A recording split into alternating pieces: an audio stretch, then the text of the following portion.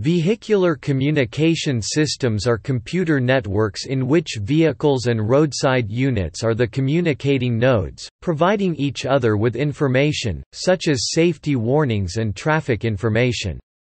They can be effective in avoiding accidents and traffic congestion. Both types of nodes are dedicated short-range communications devices. DSRC works in 5.9 GHz band with bandwidth of 75 MHz and approximate range of 300 meters. Vehicular communications is usually developed as a part of intelligent transportation systems (ITS).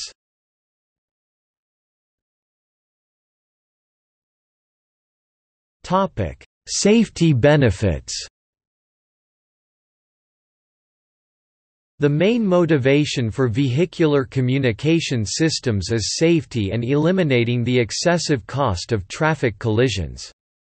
According to the World Health Organization (WHO), road accidents annually cause approximately 1.2 million deaths worldwide, 1/4 of all deaths caused by injury. Also, about 50 million persons are injured in traffic accidents. If preventive measures are not taken, road death is likely to become the third leading cause of death in 2020 from 9th place in 1990. A study from the American Automobile Association AAA concluded that car crashes cost the United States $300 billion per year. It can be used for automated traffic intersection control, however the deaths caused by car crashes are in principle avoidable. The U.S. Department of Transportation states that 21,000 of the annual 43,000 road accident deaths in the U.S. are caused by roadway departures and intersection-related incidents. This number can be significantly lowered by deploying local warning systems through vehicular communications. Departing vehicles can inform other vehicles that they intend to depart the highway, and arriving cars at intersections can send warning messages to other cars traversing that intersection. Studies show that in Western Europe a mere 5 km/h decrease in average vehicle speeds could result in 25% decrease in deaths.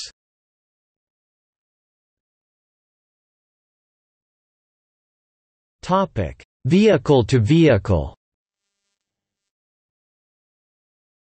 V2V, short for vehicle-to-vehicle, see also VANET, is an automobile technology designed to allow automobiles to talk to each other. The systems will use a region of the 5.9 GHz band set aside by the United States Congress in 1999, the unlicensed frequency also used by Wi-Fi.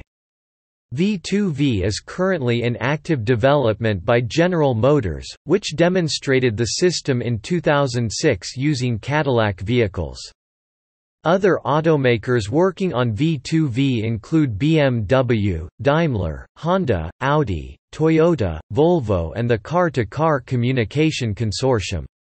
V2V is also known as VANETs, Vehicular Ad Hoc Networks. It is a variation of MANETs, Mobile Ad Hoc Networks, with the emphasis being now the node is the vehicular. In 2001, it was mentioned in a publication that ad hoc networks can be formed by cars and such networks can help overcome blind spots, avoid accidents, etc. Over the years, there have been considerable research and projects in this area, applying VANETs for a variety of applications, ranging from safety to navigation and law enforcement. In December 2016, the U.S. Department of Transportation proposed draft rules that would gradually make V2V communication capabilities to be mandatory for light-duty vehicles. The technology is not completely specified, so critics have argued that manufacturers could not take what's in this document and know what their responsibility will be under the Federal Motor Vehicle Safety Standards. PKI, Public Key Infrastructure, is the current security system being used in V2V communications.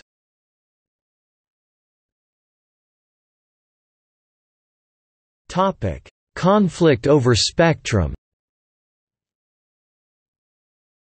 V2V is under threat from cable television and other tech firms that want to take away a big chunk of the radio spectrum currently reserved for it and use those frequencies for high-speed Internet service. In the USA, V2V's current share of the radio spectrum was set aside by the government in 1999, but has gone unused. The automotive industry is trying to retain all it can, saying that it desperately needs the spectrum for V2V. The Federal Communications Commission (FCC) has taken the side of the tech companies, with the National Transportation Safety Board supporting the position of the automotive industry. Internet service providers who want to use the spectrum claim that autonomous cars will render V2V communication unnecessary. The U.S. automotive industry has said that it is willing to share the spectrum if V2V service is not slowed or disrupted, and the FCC plans to test several sharing schemes, with governments in different locales supporting incompatible spectra for V2V communication. Vehicle manufacturers may be discouraged from adopting the technology for some markets. In Australia, for instance, there is no spectrum reserved for V2V communication, so vehicles would suffer interference from non-vehicle communications.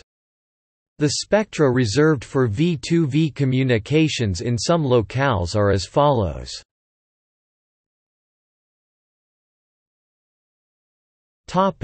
Key players. Intelligent Transportation Society of America aims to improve cooperation among public and private sector organizations.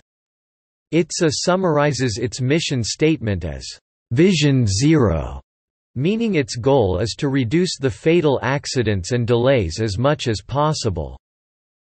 Many universities are pursuing research and development of vehicular ad hoc networks. For example, University of California, Berkeley is participating in California Partners for Advanced Transit and Highways (PATH).